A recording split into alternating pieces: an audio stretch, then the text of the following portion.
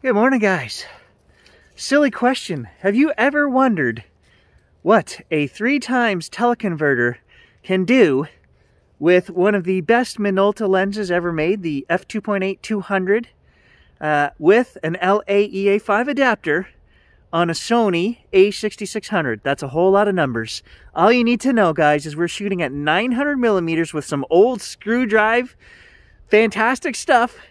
It's not cheap, it's still expensive because it was the best of the best back in the day. But let's see, 900mm is a very light setup for 900mm. It will autofocus with this setup. It will focus down to maybe 4.5 feet for closeness. And let's just take some shots in the yard and see what it can do. Why? Because I just feel like going crazy. I'm waiting for the FedEx guy, and I have a 500mm Minolta autofocus reflex lens coming in today that I wanted to do some testing on. It's not here. So let's just go crazy and try something that most people don't even know or care about.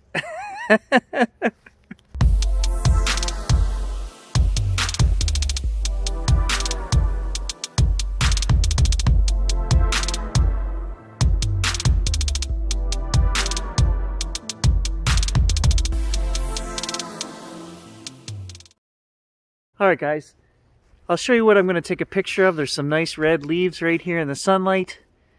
We're going to back up a little bit so we can get more. It's so close at 900mm is what we're getting, right? 200mm lens times 3 is 600mm on an APS-C 1.5 crop factor, 900mm, okay? Now, I'm no dummy. This is not an easy lens combination to use. We are going to shoot at 1/1000th of a second, so you need really good light to do that. And that means our ISO is going to be bumped up to 800. And there's the shot we can get. I'll put it on the screen.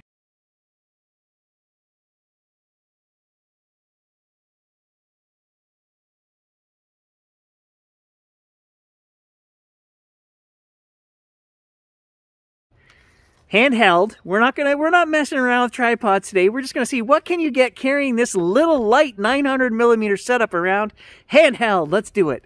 So I'm actually using tracking with the camera as well, because at that extended range, 900mm, everything in the frame, I'm trying to take a picture of little tiny, teeny tiny little berries, okay, just for example. And so I'm actually using autofocus with tracking because it's moving in and it's all over just from my hand shaking as I'm trying to hold the camera steady from about 5 feet over there. So tracking is actually working really well.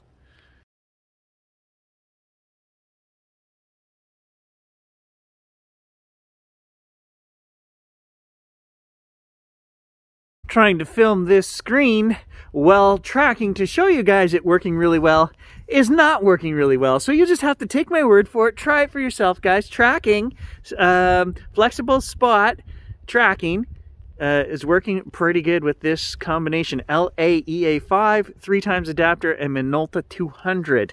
Okay, let's get some shots here. Need an assistant or a third arm to film the back of this. I want to film what I'm actually doing setting-wise and everything on here for you guys, but it doesn't matter. What matters is the end result. Take a look at the images. Now, I'm sure we're going to get a little bit of purple fringing with this combination. Wide open, it's showing F5.6, so we can't get down to 2.8 with that 3x converter on there. And like I said, we've got to bump the ISO up to keep our shutter speed fast enough, even in bright sunlight, to get pictures without motion blur in them. But it is autofocusing, and it's actually autofocusing pretty well. Better than it ever did on any of my old Sony or Minolta cameras. So the mirrorless A6600 or any of those cameras in that series with this adapter focus better than the original cameras that you would have bought this gear with. Okay, I took a picture of a blue jay. He was across the yard, way over there, like 80 feet away in that tree. And we got him. I'm pretty sure he was blue already, but I'm pretty sure there was some blue and purple fringing around him, just from what I can see on the screen. So hey, I never said this was going to be a great combination, but I'll show you that image, and then I'll show you with 2 clicks that I can fix it and remove the chromatic aberration. We've talked about it before, guys. You have to have a full set of skills. You can't just take the photos. You have to be able to fix the photos in post, especially if you're going to use old gear. And I did a whole video series on how to do that stuff. Nobody wanted to watch it, so I guess it's my secret how to fix this stuff. But anyway, that's the result you're going to get with this on, you know, birds with the sky background. You're going to get some purple fringing.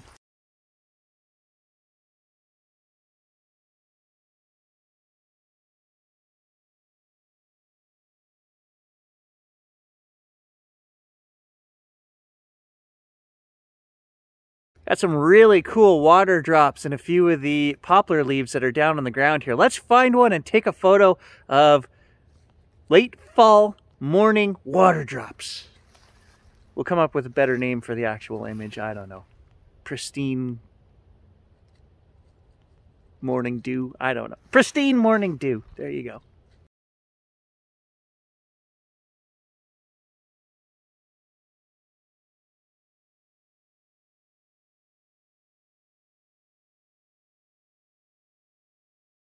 Would anyone in their right mind spend $800 on this lens, $250 on this adapter, and another $300 on this adapter to get these results? No, they wouldn't. Absolutely not. But if you've got all the old stuff sitting in the closet like I do, and you want to try it out and see what works, you can actually get some pretty decent shots with this setup. I wouldn't recommend buying this, guys. I mean, I've got the Tamron 15600 E-mount lens, okay, which is the latest and greatest as of this spring for this camera. It is amazing. The results are 500% better than what you're going to get with this old stuff. Autofocus is instantaneous with the new lenses. This thing is like, lock on, lock on. But it is working. It is autofocusing. You know, 10 years ago, like I say, it never worked this good on any of my old cameras. So it's actually working better. It's performing better now than it ever has before. And it's still rubbish. One area that this setup is going to beat that new Tamron lens is in weight. This might weigh, whole camera, everything, 2 pounds. Okay? I'm going to say 2 pounds. Maybe 2.5 pounds. The lens, the 15600 Tamron lens alone weighs 5 pounds. Okay, so yeah, there's a little, you could just throw this in a pack sack or on your neck strap, and you could carry this all day long. You won't even feel it. Whereas the other one, you know it's there. Are the results better? Hell yeah. It's worth carrying that extra 5 pounds in my mind, but it's fun to play with this, right? It's all about fun. Fun factor? Yeah, this has got it. Look at that. Look, who's a good boy? I told him to sit and stay so I could take his picture, and then I had to walk all the way back here. Come on, buddy. Good boy. You can't hire help like that. I'm telling you, he's awesome.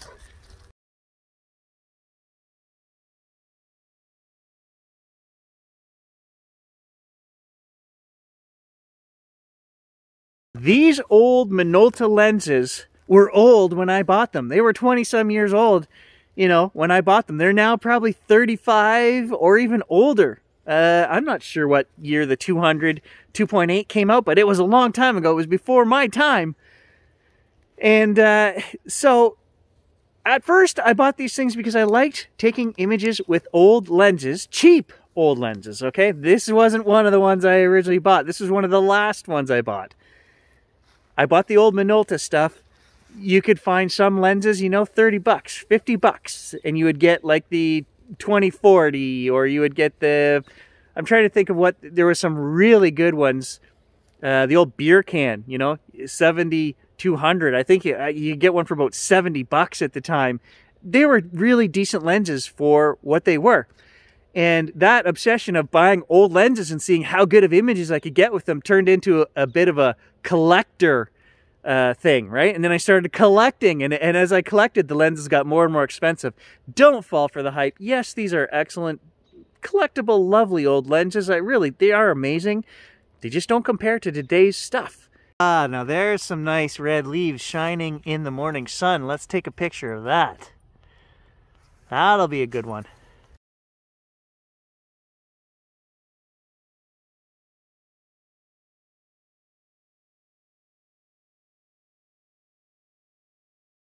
This video is about getting out of the house and finding my photography passion again. Playing with lenses, playing with different combinations just to see what we can achieve.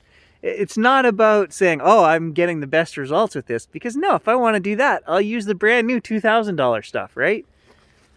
Well, this wasn't much cheaper, really.